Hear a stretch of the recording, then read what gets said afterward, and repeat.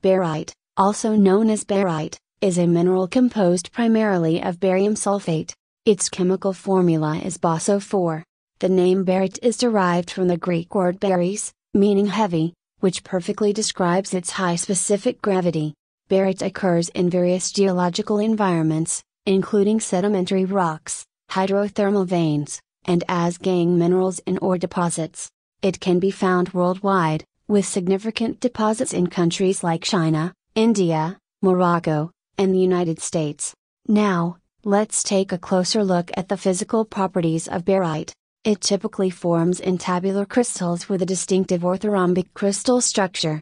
These crystals can range in color from colorless to white, yellow, blue, or even red, depending on impurities present. Barite has a wide range of applications across different industries.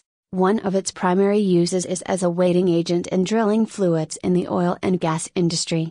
Due to its high density, it helps control the pressure in drilling wells and prevents blowouts. Additionally, barite is used in the production of barium compounds, which find applications in areas such as medicine, glass manufacturing, and electronics. Barium sulfate, a derivative of barite, is commonly used as a contrast agent in medical imaging procedures like X-rays and quartz scans. In the paint and coatings industry, barite is employed as a filler material. Its high refractive index enhances the brightness and opacity of paint films.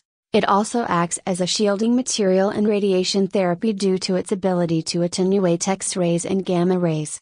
If you're ever fascinated by minerals like barite, I highly recommend visiting geological museums. They showcase a wide array of stunning specimens, providing valuable insights into the world beneath our feet. We hope you found this video informative and enjoy learning about this fascinating mineral. If you did, give us a thumbs up and subscribe to our channel for more exciting content. Don't forget to hit that notification bell, so you never miss an upload.